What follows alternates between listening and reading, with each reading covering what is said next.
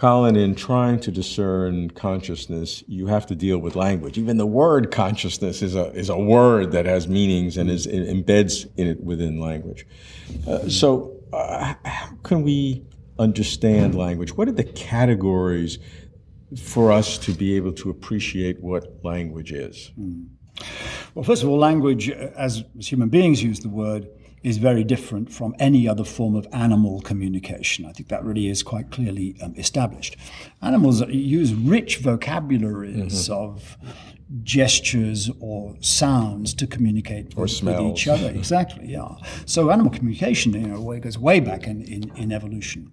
But human beings seem to have discovered the clever trick of using the combinations of characters to convey additional information, syntax, grammar, as it's called. And that does seem really to be distinctively human. It's a very, very clever trick for winding up the value of expression and communication through language. Now, this has led, of course, many people far more eminent than I am to suggest that if it's unique to human beings, that form of language, it's capable of being acquired by all human beings. You find it in every group of humans, however widely spread, then it must be genetically built into us, innately determined. We have a kind of language module in our brains, all set there to go.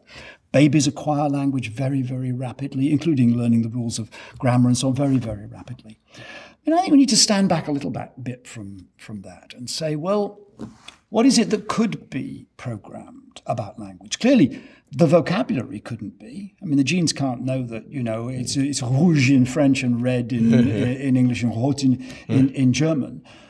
So that can't be pre-specified. That has to be learned individually.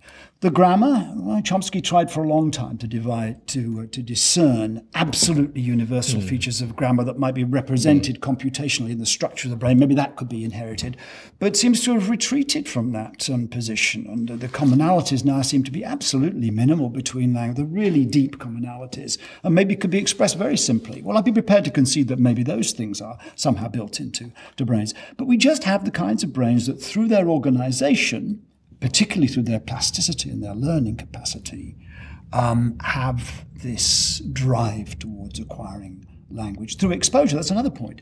If children are not exposed to language before the age of 8 or so, then they can never learn it. You've got to hear other people speaking in order to learn to speak. It's something that's acquired.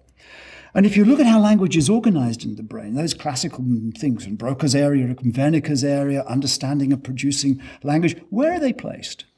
Wernicke's area is in just the right place to be at the end of all the processing streams of the sensory systems.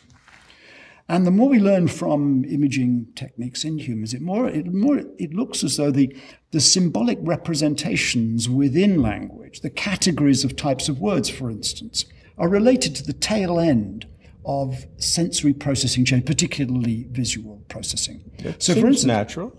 Seems absolutely natural. So for instance, verbs, if you speak verbs or ask people to read verbs and see which parts of the brain light up, they seem to be closely related to the stream of areas that's processing movement and action in the visual field, And perhaps, through evolutionary processes, that bit of brain has been conveniently placed so that inevitably it somehow comes to represent symbolically the relationships between things and the actions between things that are expressed in the form of verbs.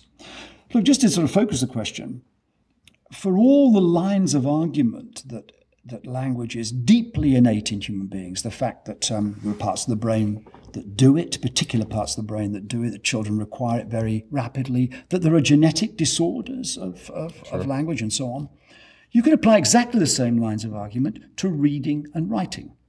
And all human beings are capable of it, pretty much, as far as we know. They don't all do it because they've got to be exposed to books, but then, in principle, all human groups are capable of reading and writing. There are particular parts of the brain that seem to be involved in doing it. There are genetic disorders, there are developmental dyslexias.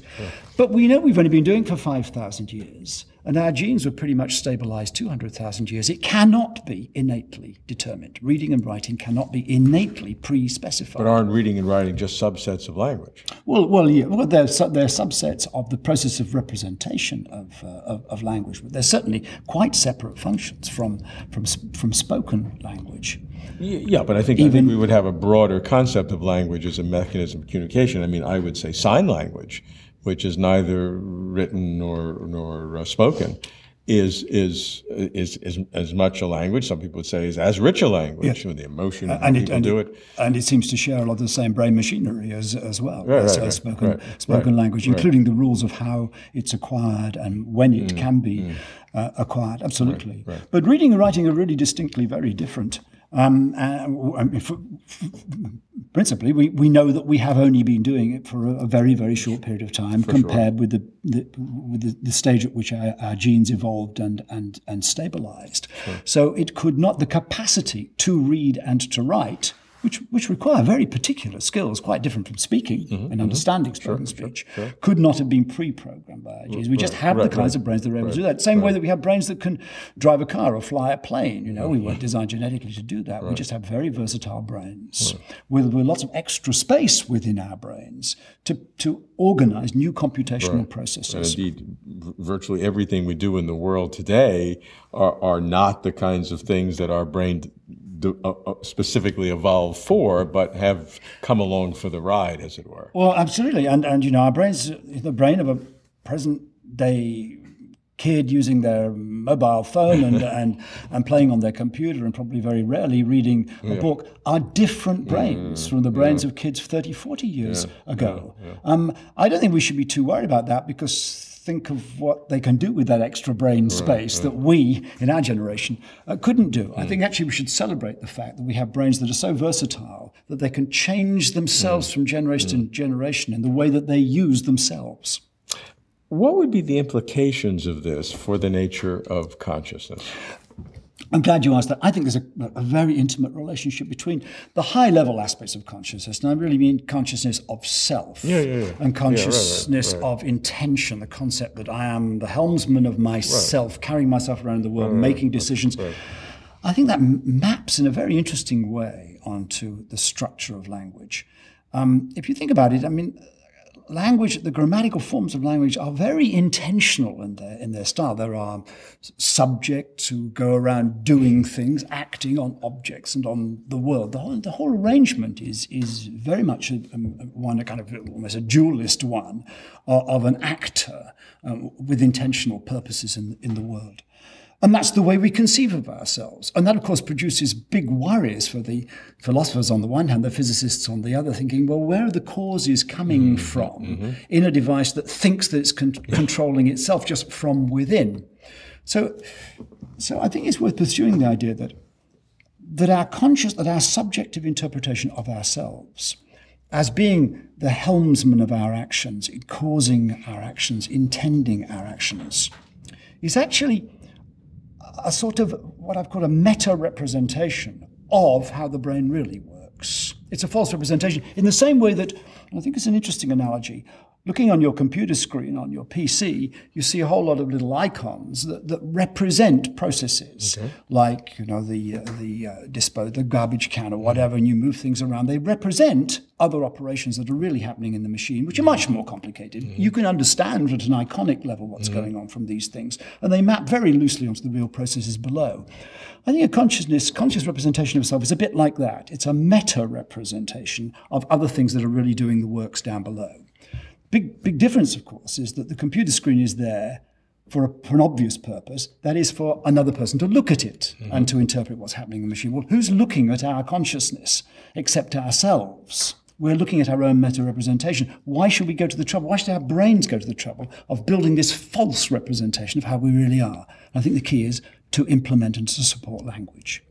It's building a model of each individual person, which maps on to the same kinds of models that other people carry around in their head, and supports this curious form of communication, which is very much dualistically dominated in terms of intentions, that syntax, that grammar is. So it's there to support language. So if consciousness is there to support language, but language is not a selected for evolutionary process, but has come along for the ride because of other things, plasticity, whatever, what does that imply about consciousness? Yeah, well, the same argument, that we don't come pre-programmed to be conscious, that we learn to be conscious. And anyone who's watched a child grow up, I mean, it'd be very difficult to argue that a newborn baby has the same kind, depth, richness, and completion of consciousness that a 50, 60-year-old person does. Our consciousness develops and changes over time. I don't think there's any doubt that in terms of the richness, but there seems to be a step function between consciousness and unconsciousness, and maybe dreaming is some intermediary state, but that, you know, at your earliest memory, when maybe 3, 4 years old, you have a fleeting memory. You have a consciousness awareness of that time. Well, but what do you have an awareness of? Events, places, objects. You have people, a sense of self, but not as I rather doubt it. Maybe 3, 4, perhaps. At that point, but it's not a very rich one. But it's something that you feel. I mean, I can project myself. I think conversations reflecting the inadequacy of our vocabulary. I mean, we're using a single word, consciousness, to mean and refer to many other aspects of subjectivity. Yes, right. I think probably a newborn baby has a kind of brute awareness of the physical world, sensory experiences, perceptions, I would guess, ants do as well, in a funny sort of way. Yeah. But on top of that, just the existence of subjectivity grows through individual experience, the complexities of the internal representation of self. Two separate things, though. Existence and complexity. Complexity, I agree, grows and changes, but I think existence may be a step function there or not, and then it can grow and get richer. No? Well, you know, there's empirical evidence here. You can test whether the babies show signs that they recognize that they are an individual. The mirror test, dots on the nose and the forehead or whatever, you know, and it's 18 months or whatever, and then tests of whether when they begin to understand that other people can have ideas, concepts, knowledge which are different from their own, you know, and this comes 3, 4 years old or so. I would think of this as a gradual accumulation of an internal model of what you are yourself. And the model is flawed, but flawed in ways that kind of work, because it provides a vehicle for communicating with other people who have the same flawed models of themselves. And it's language that conveys that, and the structure of conscious interpretation of self maps onto the way in which we use language. I just have a gut feeling that consciousness, self-consciousness, and language have emerged, avoiding the word evolved, but have emerged in humanity together.